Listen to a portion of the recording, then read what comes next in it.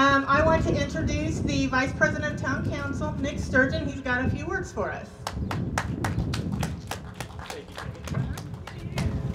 Well, hopefully everybody's enjoying the weather today. I know the last couple of days has been just not too fun. Whoever ordered this weather, thank you. But on behalf of the Town Council and the town, we're excited to be opening this plaza. First of all, I want to thank Tammy and all of the work that she put in to organize today. Also want to thank the SRC board, current and past, Jennifer, Christine, Rhonda, Jacob's not here, Sean as well, but thank you all for the work that you put in to make today happen. I know a lot went into it, and we appreciate your leadership and all you do for the community. Make sure I get all here.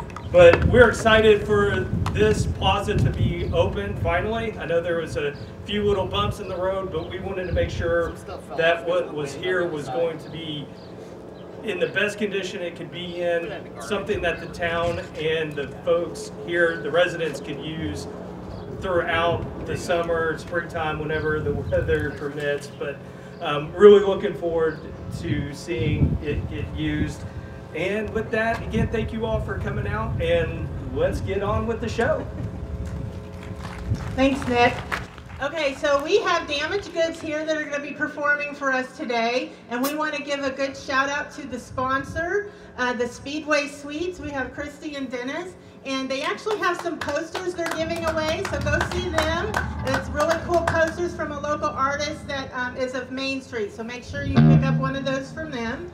And then I also want to give a quick shout out to the Spark as well as the Porta Palace. How many people have, acknowledged a porta potty, but they came through for us at the last minute, so I want to shout them out too.